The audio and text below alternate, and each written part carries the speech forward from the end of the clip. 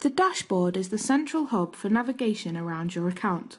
From here you can access main elements with ease. We are going to explore this further during this screencast.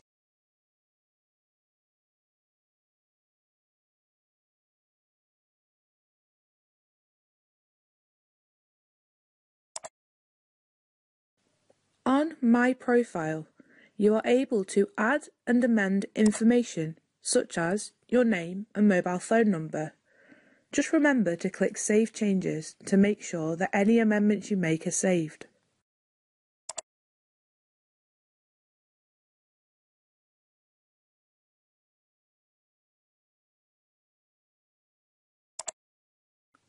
When changing your password, first enter your existing password and then enter a new password.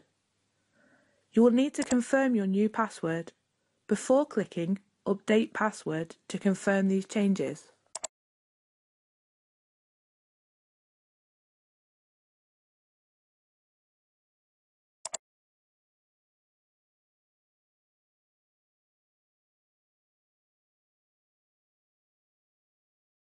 Any messages you receive will be displayed in My Messages.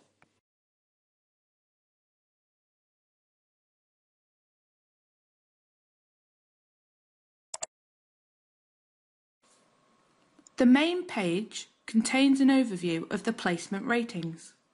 Choose the placement you wish to view in more detail and click the plus symbol.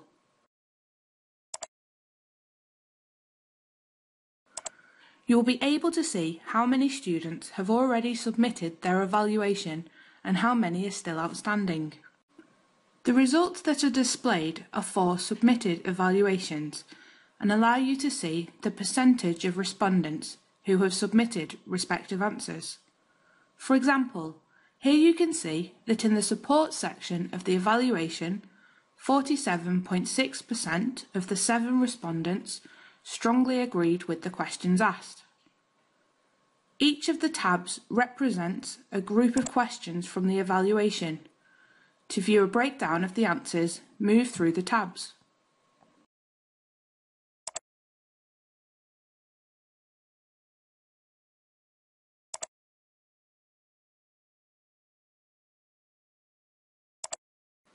First, select the placement that you wish to view from the list. You can sort through responses based on the response type. For example, by selecting Strongly Agree, you will be able to view any question within the evaluation that has had feedback submitted by students. You can move across the tabs to view the different sections of the evaluation.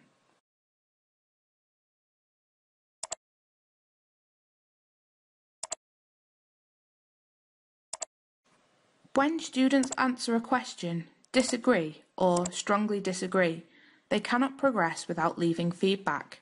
Again, responses will display under the relevant section tab. You can see how many responses have been left in relation to each question by looking for the number in a green circle on the right-hand side of the question. To view the submitted feedback, click the plus symbol. You can minimise the response by clicking the plus symbol again.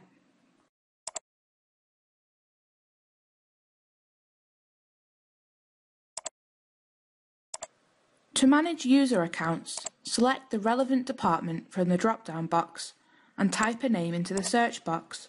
This will display any user with this name.